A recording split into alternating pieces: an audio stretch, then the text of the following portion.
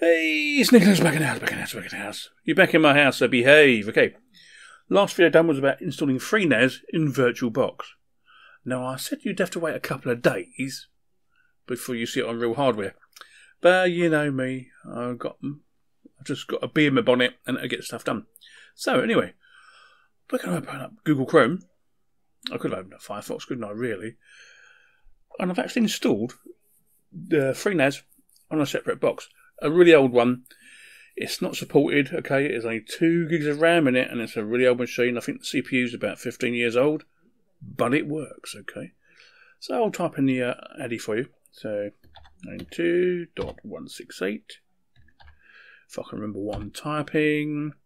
Oh, it's already there for me. Look at that. It's a FreeNas box. And what's my login? Okay. And we go to password, which is $. And see what happens. And we're logged in. We don't want to save that, no. Because the test in progress. I'm not sure if I want a NAS box or I just want a proper server. I thought I really needed a proper server, okay. I had one a while ago. But now we're getting so much information in the house that I need something to store it on. So do I need a NAS or a proper server? From my experience so far, I might go back to a real server, to be honest with you. The NAS box is working quite well. As you can see, it's a really, really old machine. It's an Athlon dual core 3800, which is around about, is that 2 gig clock speed? Something like that. There's only 2 gig of RAM in it. I had to swap around some RAM to make sure it worked, basically. And it's working fine, to be honest with you. And you can do so much in here with it. So, as you can see here, my traffic here, what it is, the disks I'm using. I've used hardly anything. It's not using any memory as such, to say. But when you are doing stuff, it really kicks in over here at 2 gig. So it does really, really need, I would say, a minimum of 6, but 8 is their specification. CPU, on the other hand, works fine. And the CPU temperatures are okay. And there's been no load on it. I've not done anything with it too much. But say you did want to go with FreeNas. This is the new interface, by the way. This is the new beta that gives you all the whistles and bells, is what I wanted to say. Okay, so I'll go to services here. What do we got here? I've got NFS running. I've got Samba running, and that's about. Oh, Smart is running as well. Nothing else, because that's all I need for what I'm using. What about my plugins? Okay, let's go to plugins. What's available? A lot is available. Okay. Not as much as NAS for free, though. Yeah. So, I mean, I know about one. So, what have I got installed? Let's have a look. I've only got Plex installed. And it works super fine. I cannot fault it one iota. It's not starting on boot up, because I don't need it to do that. Okay. So, I would go back to install something else. What would I use here?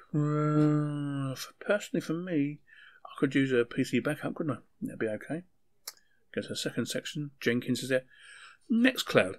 Say you had Nextcloud here if you really wanted to. You could install it. Okay. A BitTorrent client is here, so that's QBitTorrent. So that's okay. Go to the next one. Redmine is here. Library managers, Subsonic for your web-based media streamers. A Cloud Sync SIA thing, is that it's called? Transmission.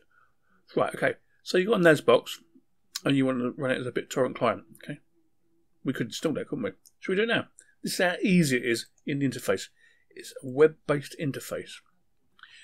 I'm just going to, for you, this information, this is just on DHCP. Okay. So we're going to save that. Basically, we wait and it will install.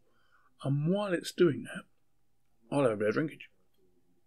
Now, in general, you should set a static IP for this. To really be honest with you. But I'm just showing you. I'm going to change this over to NAS for free tomorrow. And see how we get along. Then I'll be really honest with you. I might try a Pi out with an Open Media Server or something like that. Or to be honest, I just might go back to Ubuntu server and have a real server running. It may be the easiest way for me. I'm not sure yet. But I'm having a little play with it and see how we go. Now remember, this goes into a jail. Okay, so it can't break out, apparently. Okay, we're done. So what's installed? Transmissions installed, okay. Go down here, go to management. Oh no, can't find my web page. Oh, that's a bummer. But I started. Might help, mightn't it really? So I started the service. This may work. FreeNas have changed quite a lot since I first used it. Well, I've not used it for about 5 years.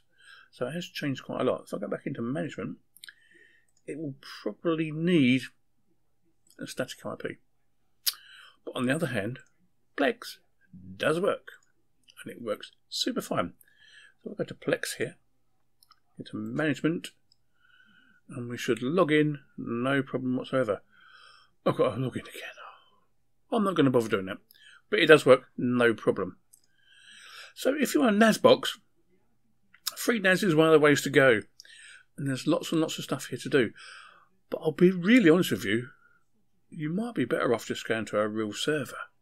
Okay? This might be, yeah, a real server. And do it that way around. We'll see by the end of the week, won't we? So yeah, that's FreeNas on a real box hardware. Old school, hardcore, you know the score, you know what I'm saying. Sneaky Linux out. I'll see you later. Bye bye.